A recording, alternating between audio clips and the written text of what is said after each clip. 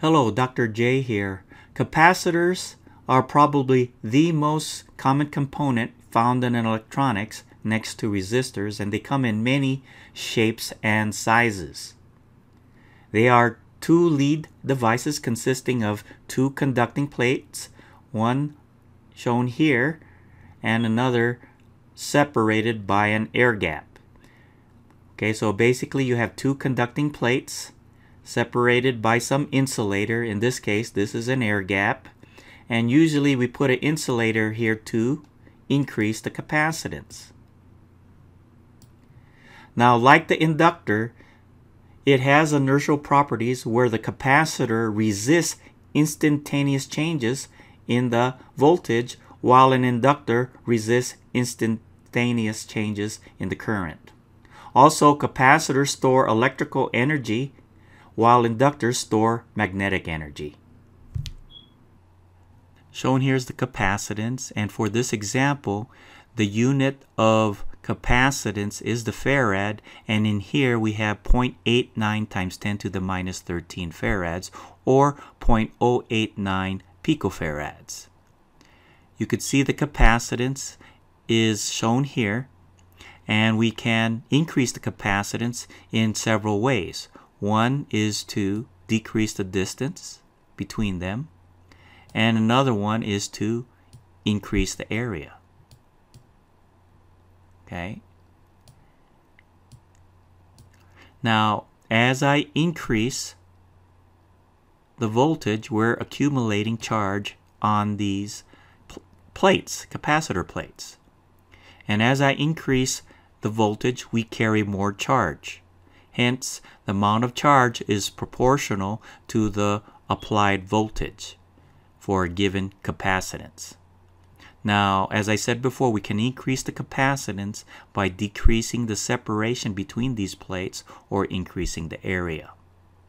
So let's take a look at the plate charge. That's shown here in the red bar graph. We see here we have 0.56 times 10 to the minus 13 coulombs. Now, let me just increase the voltage, and you can see I'm increasing the charge as I increase the voltage proportionally. Now, let's see how the amount of charge increases as I change the separation. So when I change the separation, you could see we increase both the capacitance, which means we also increase the charge. We can also increase the capacitance by increasing the plate size. Now let's look at the electric field. Let me reset all the parameters. Show the capacitance, the plate, and the stored energy. So as we increase the voltage, we're increasing the stored energy. And as we decrease the separation between the two plates, we're increasing the energy. And as I increase the plate area, we're increasing the stored energy. So as more charges appear in each of the plates, we're increasing the stored energy. Now let's look at the effect of the electric field, which has units of volts per meter, and you get that in more detail in a physics electromagnetic course. So right now it reads here 150 millivolts, and as I decrease, you could see the electric field changes as I reverse the polarity from positive to negative. Okay, and you can see the accumulation of charge and how the charges change colors when I reverse the polarity.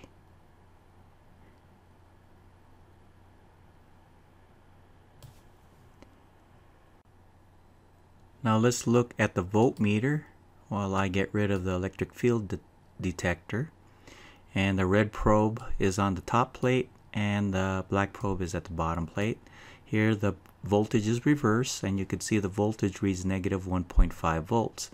And as I change it, you can see the amount of voltage decreases to 0 because there's no charge basically accumulated there.